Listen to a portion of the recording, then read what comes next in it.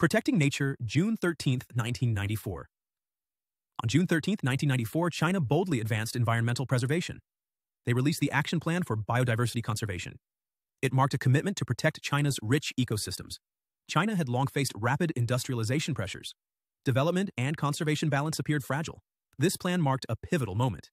It recognized the future relied on safeguarding nature. The plan listed various strategies. It aimed to protect endangered species and restore habitats.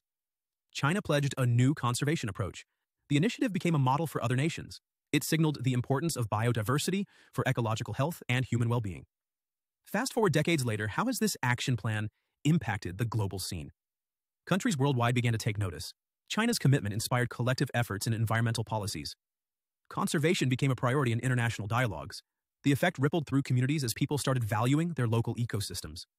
Social media buzzed with discussions around the importance of biodiversity. Activists rallied for action using China's example as a springboard. The plan's influence stretched beyond borders, igniting passion in global conservation efforts. Today, as we look at the challenges we face, it's crucial to reflect on this history.